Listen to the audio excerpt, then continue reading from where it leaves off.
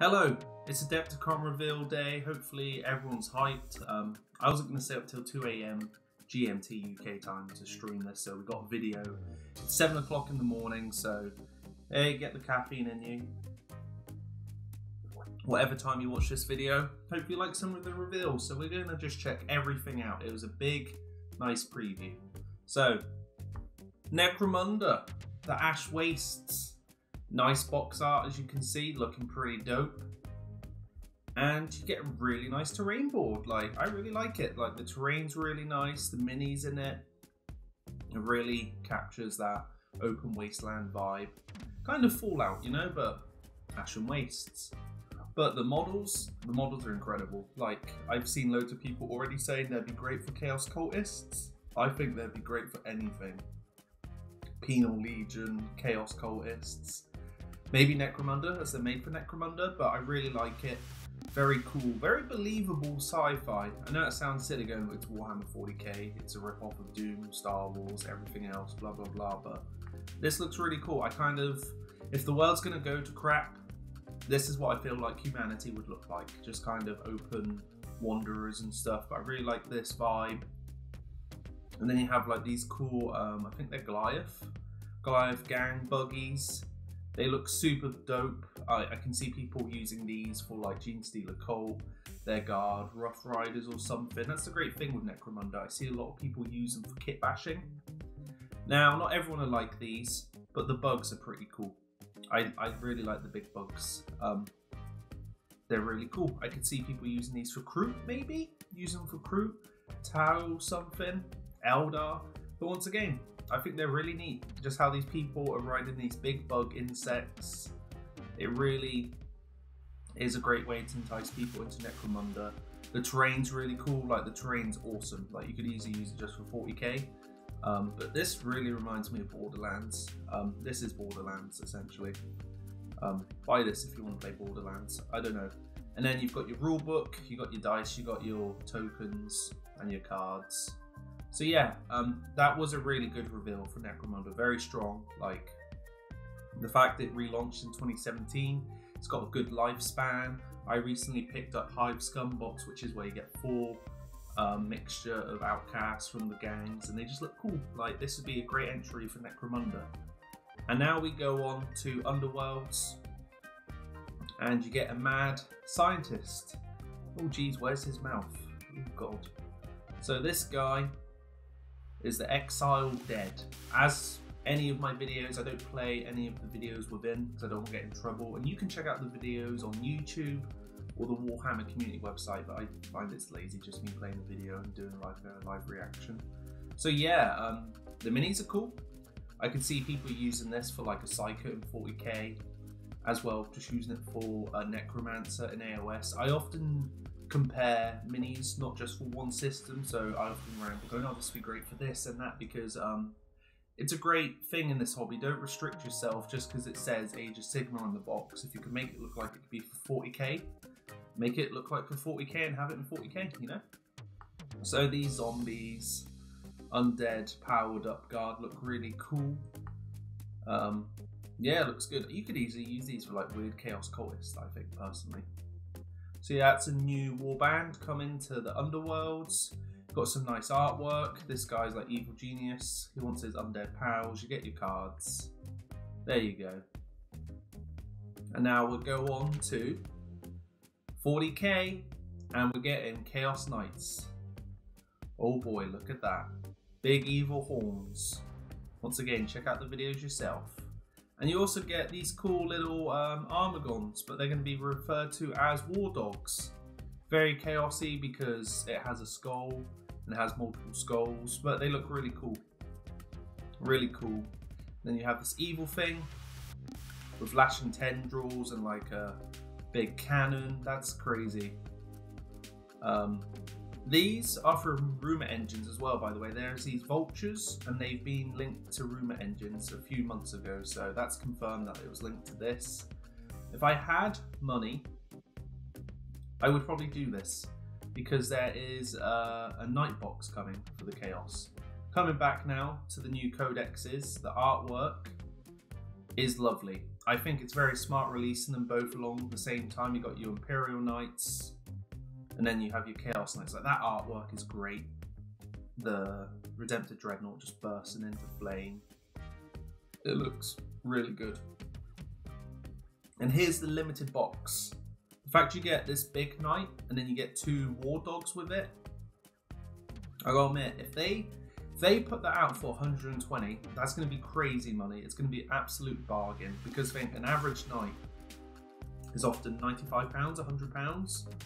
If they were gonna push it to 140, 130, I'd still say that would be a bargain. I would say, as I say to everyone, go to your third-party sites, go to like Goblin Gaming, Alchemist Games, Element Games, whatever, you know? Like, I'm sponsored by none of them, but those are my ones what I regularly return to. And you got this cool box art with Loyalist Knights and Naughty Knights going to war.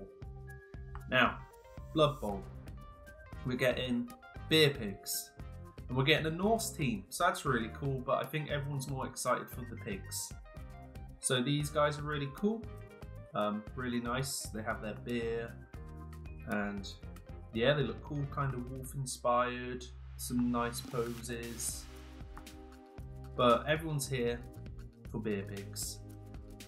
They're great. I would, if I could acquire these two, and then use them as objectives in games of Age of Sigmar, and you've got just 2 armies fighting over beer pigs, I think that would be hilarious personally. But they're adorable.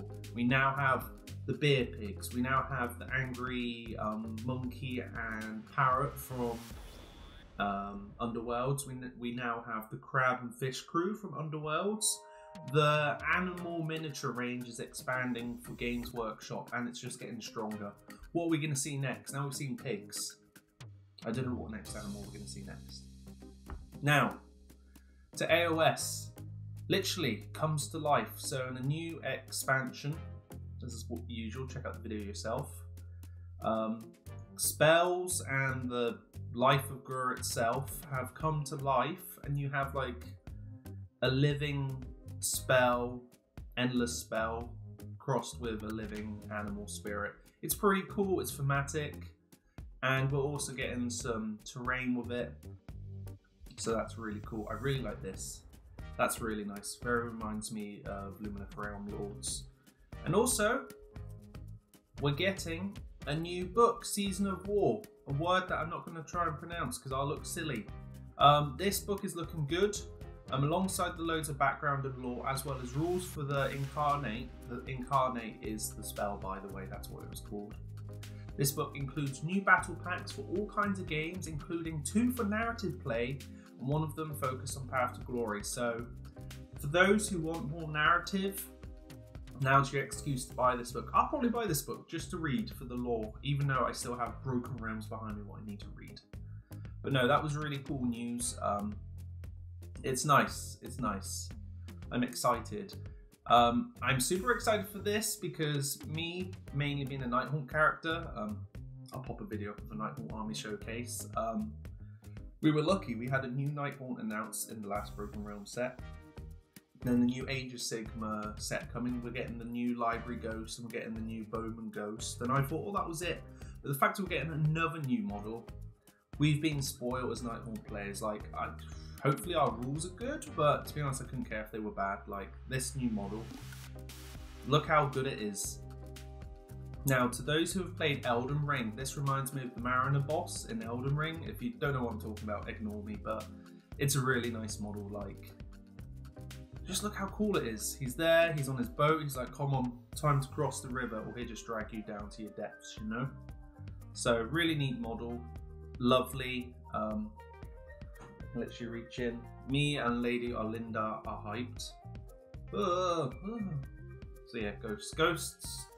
I'm excited for Ghosts. My Age of Sigmar Ghost collection will grow. And now, probably to the most anticipated release. What's that? That looks very 30k. It's because it is 30k. There's Horus looking angry. There's an awesome launch trailer, what I recommend you check out. It's so good. It's so good. It's amazing. But look at that. Like, that looks so good for 30k players. Is this Mark 6 armor? Mark 5, Mark 6, the tactical beaky armor. It looks great. This is like near the end of the Heresy, Siege of Terror and all that jazz, but that looks so good. Like to finally have a model in like a nice rendered picture. One thing I will say, it was a bit of a shame that we didn't get the full box shown, but I think they're going to kind of drip that off now, and you may see it end of this year, the box. And also, you get a plastic Praetor. Look at that. That is an absolute unit of a being. Like, it's pretty chunky. It looks cool.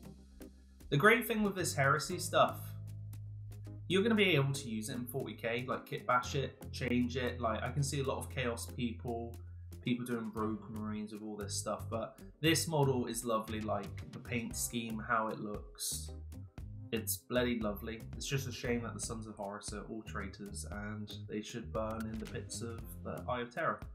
So yeah, that was cool. And that's all your reveals. Once again, apologies if this was like a quick rundown, not in depth like other people. I always like doing a quick rundown when it comes to like Las Vegas Open or the Adepticon. It depends how I feel, but this was like significant enough where I was like, let's do a video because this looks great. So yeah, hopefully you enjoyed that. In the comments below, if you want to keep this conversation going, what did you like? What were you hoping for? What you didn't like? And I will speak to you because we're a community. Hopefully you feel a part of the community, a wider audience. As well, thank you to the people on screen. I won't rant. Cheers, patrons. £1 a month. You get extra stuff. There's links in the description if you want to check that out. If you want to like, comment, and subscribe, then please do. If you don't, that's all right. Thanks for just dropping on by. Hopefully you're excited about at least one of these announcements, and hopefully I'll see you around on the channel. So all the best. Take care. Goodbye.